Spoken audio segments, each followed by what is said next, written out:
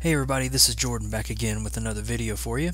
I wanted to show you a quick app that I found. It's called Aviary, and it's a new photo editing app that I believe was just bought out by Adobe, which is actually really cool because they make Lightroom and Photoshop.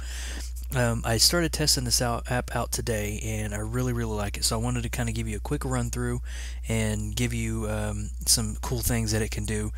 I did do a app review sort of for a Friday freebie on picturemonk.com for VSCO Cam. That's the app that I used to use. I still kind of like it. I still use it, but I think I'm going to begin using the Aviary app from now on. So let's go ahead and get into it, and I'll give you a little preview. So just start by opening it up here, and we can see your gallery. I'm just going to select this photo here, and then from at the bottom you can see we're going to scroll all the way through, and we have all these cool things that we can do. It's got a lot of stuff. You can actually create your own memes if you want to. But one of the cool things about it is the effects. So in the effects section, you're going to see all these cool effects that you would normally see from a lot of other apps, photo apps. Even iOS built in has some of these things. And I have a lot of effects here, and I'll show you how to get those in just a second. So just scrolling through, and you can see all of these cool apps. Tons of stuff that you can just pop in a preset. And if you see, I kind of like this one.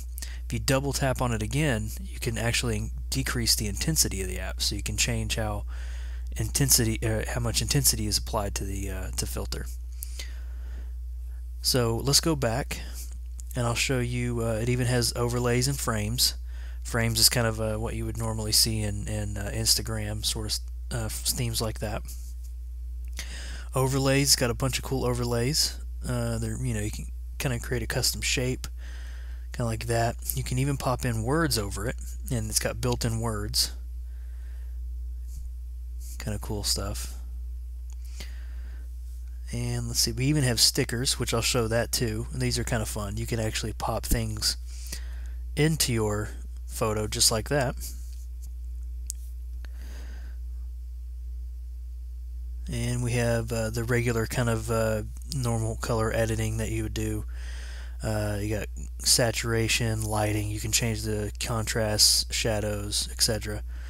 Do the sharpness, focus, like you would normally do, like in an Instagram sort of feel there. So that's kind of cool. It's got a whole bunch of stuff that you can play around with. Now let me choose another photo. This is a selfie I did of myself, and you can kind of see how cool the stickers are. We'll go ahead and pop in the original, give the mustache out, and just shrink it down, and there's my my no shave November right there. So I thought that was a pretty cool little thing.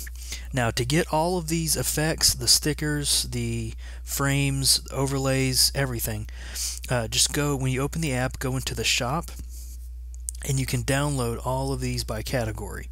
So as you can see, I have all the effects already installed. Same with the frames. I can download some of these. I'm not big on frames, but I can download some of them. And then stickers, I think I pretty much have all the stickers downloaded. So the way you get those is from now until November 30th of 2014.